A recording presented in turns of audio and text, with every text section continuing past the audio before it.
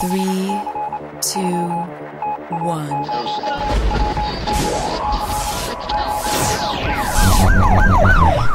We'd like to welcome you to another edition of Grok Talk, brought to you by New Hampshire's leading conservative blog site, GraniteGrok.com. We are your feared extremist, right-wing, hard-charging, gun-toting, opinionated, outspoken, rabble-rousing, letter-writing, radio microphone stomping conservatives and rational libertarians. So get ready for more news and opinion you could only get from GraniteGrok.com. Grok Talk.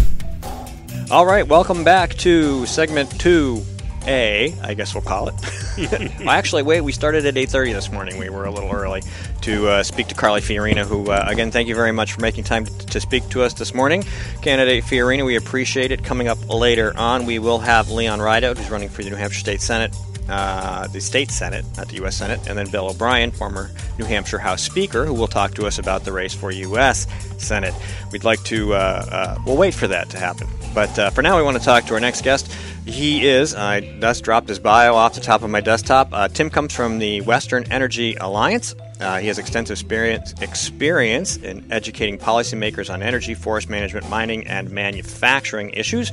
And from 1998 to 2002, served as president of the Oregon Forest Industries Council.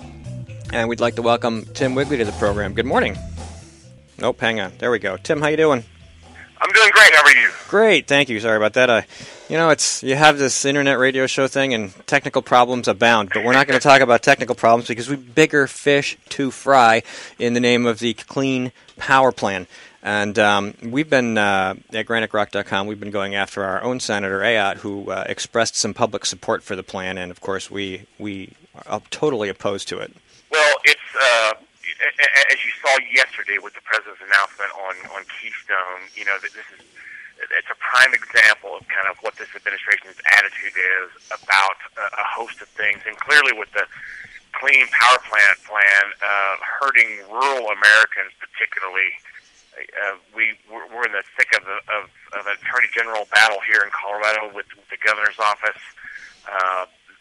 It is going to cause all kinds of hardships on particularly rural Americans and poor Americans who are going to pay through the nose on heating and cooling bills throughout the year. So this administration is clearly out of control. Do you guys have an estimate on what it's going to cost in job losses to the industry?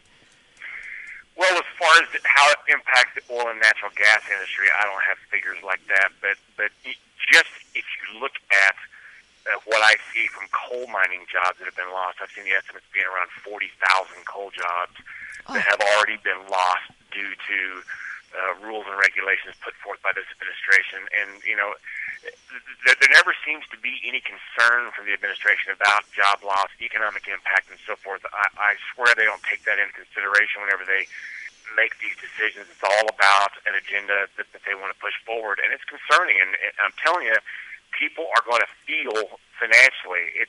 I've been involved in battles over environmental policy over the years, and I've always said it's kind of cool until it starts costing you money. And these rules and regs put forth in a host of areas are going to start costing Americans money. Well, we're up here in New Hampshire, and of course we've been suffering under the yoke of RGGI for a long time now, so I'm very familiar with the effect of carbon trading schemes and the cost of electricity. New Hampshire is usually one of the top 5, or at least in the top 10 for cost of kilowatt hour, cost per kilowatt hour. So one of the things that I was looking at when I was writing about the Clean Power Plan over at watchdog.org was that this plan actually includes a cap and trade scheme, which I don't think people realize, what this is going to do to the cost of electricity. There's no question about it, and quite frankly, people are not paying attention to the degree that they should. These things are so complex, so complicated. If you've noticed a trend that a lot of times these rules and regulation packages come out on a Friday evening, or they come out on a holiday weekend and so forth, I fully expect something to come out at Thanksgiving and Christmas and New Year's just because no one's paying attention. But people are going to start paying attention because they're going to start noticing it in their monthly statements they get from their utility. And it's just unfortunate that we're in a situation in this country that this administration clearly is trying to repay their friends in the environmental community, repay allegiances and loyalties they have to them. But unfortunately, it's going to be in the backs of some of your listeners. Well, it's going to be on the backs of some of their constituents, too, which is the really interesting thing. The unions are all bent out of shape over Keystone, which is good from our point of view. This thing costs jobs. It's mostly costing union jobs, too, and it's hurting, as you say, the middle and working class, which, again, a lot of those are union folks. Barack Obama is doing more damage to the Democrat Party than anybody else. Unfortunately, he's getting so far along with his agenda that it may not matter in the long run. Yeah, I know you guys in a state like New Hampshire carefully watched the election results from around the country on Tuesday, and I saw the aftermath figures of what actually has happened to the Democrat Party as far as number of seats, governorships, legislative controls, and so forth. I mean, he's been devastating to them. And I have many good friends that work in the unions. I used to represent some of the private sector unions in a previous job. But I keep reminding them, look, guys, if the elections have consequences, and clearly this administration is not concerned about the working man, they're concerned about an agenda. And quite frankly, it's scary, and I'm worried. I'm truly worried about the next 14, 15 months until he actually leaves office, what more damage he can inflict. I have a question for you, Tim. My name is Jane Cormier, and my question is, you talked about when the citizens are going to start feeling this. What is the time frame for when this kicks in to when we will start seeing it on our electric bills? Well, you're already starting to see a lot of these companies, and again, I represent oil and natural gas companies, not utilities, but you're already, as I talk to my friends in the utility industry, they're trying to educate people right now as to what the rules and regs are, what it means to them as operating companies, and what it's ultimately going to mean to constituents, to customers. I would presume sometime early in 2016, just like you're seeing in other things like Obamacare and others, some of this stuff starts to kick in, and people will start feeling the impact of it. So will it be like Obamacare right now is imploding and the costs are going up? The further into it we go, the higher the costs go. Is this going to be very similar where it'll be, easy to perhaps look at the beginning because it won't be so much as it will maybe a year or two in?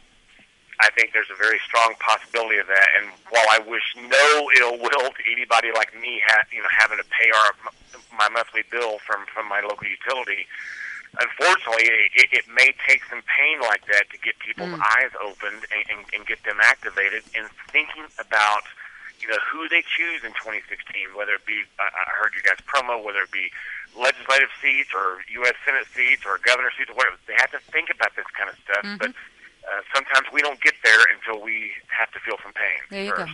go. Yep. So one of the problems one of the other kinds of pain that people don't really see comes from the regulatory cost. And, of course, the oil and gas industry in particular bears a tremendous regulatory cost. And people don't get it. It's to tens of billions of dollars annually.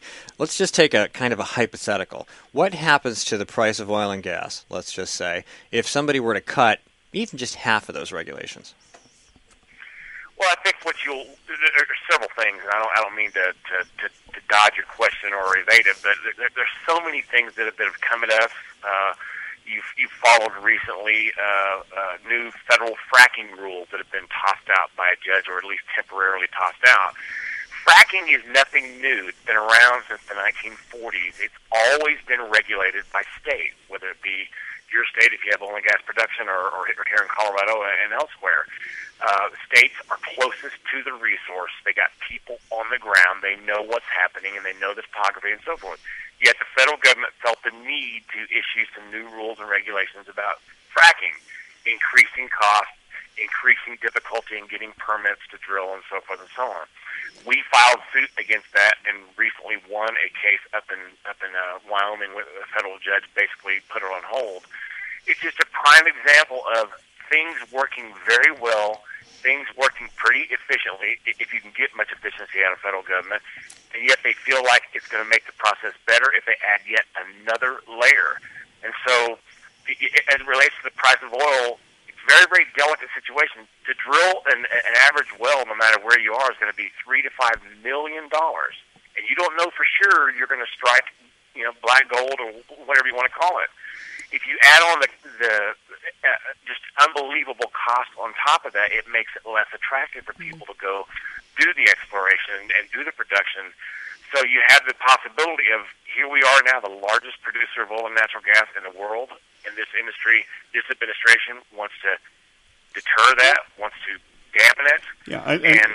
And a quick word on fracking. Most of us have well water. Well, guess what? New Hampshire's on granite. How do you squeeze water out of a stone? My well company offers fracking for water. Well, it's become the great fundraising tool for the other side. They're trying to scare people, with fracking. It's new technology, and we need to study it longer. That's nonsense. And it's not just fracking. What's really changed the game in oil and gas is horizontal directional drilling, and so the ability to drill down 2 or 3 miles and drill out 2 or 3 miles underneath the surface. It's amazing technology. 10 years ago, even though fracking was around, nobody had any idea America would have the presence we have in production of oil and natural gas. Imagine what 10 years later from now could be like. How about sort of a two-part question? One, obviously, there's a lot of resources that we can't get at, which brings me to point 2. It's all tied up on federal land. Do you see any, we always talk about it, because there's a lot of federal land in New Hampshire. If you look at the map, it's scary how much of it is. Absolutely. Not anything like out west where the whole entire states are locked up by the federal government. But is there any movement in the states to do anything about the federal land monopoly? Yeah, there is, and I wish my friends in New Hampshire and other parts of the East Coast could come out here and literally see and view a map and see the ownership by the federal government in many of these states. And most of these lands they're not paying taxes to support schools, they're not helping create businesses and so forth. A number of legislatures out here in the West have been dealing with this for the last few years in a pretty intent way of just basically telling if this administration is going to ignore the rules, and a lot of these states are saying, well, why don't we just take back the land? We're better able to manage it. We're here and so forth. So it's growing momentum.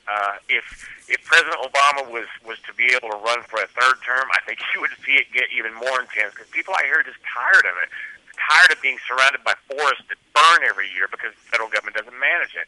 They're tired of seeing this great opportunity for jobs, economic development, tax revenue, and so forth, unable to be tapped because the president doesn't like oil and natural gas. So you heard what he said yesterday. He wants to push to keep it in the ground. He said that because at it's his press conference yesterday. doing so much good there. We actually had a good friend of ours, Jerry DeLemus, who went out during the Bundy Ranch standoff, and he was out there actually leading the defense of the ranch. So we had a good interview with him. So just us, in this room at GraniteGrock.com, we're very familiar with that situation. But again, it is bad. I think that you're absolutely right. There should be tours of Easterners, East Coasters who go out and then go, okay, try to go for a walk and don't step on any federal land. Good luck. It just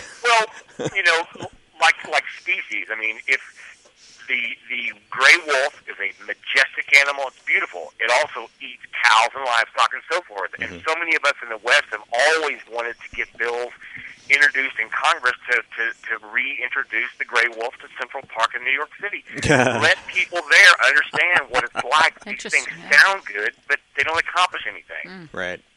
All right, well, we got about a minute. How do people reach you or get in touch or help?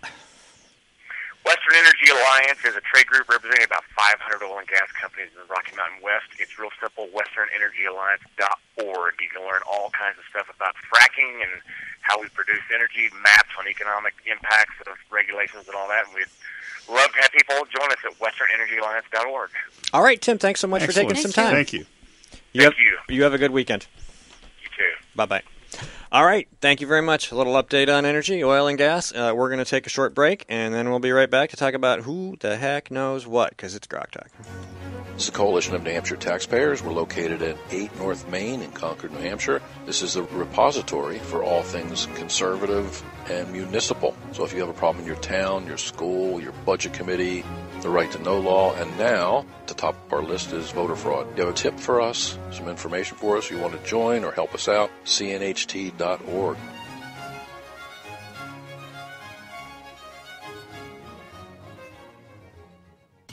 From the CNHT studios in Concord, New Hampshire, just a few blocks from the New Hampshire State House, this is Rock Talk.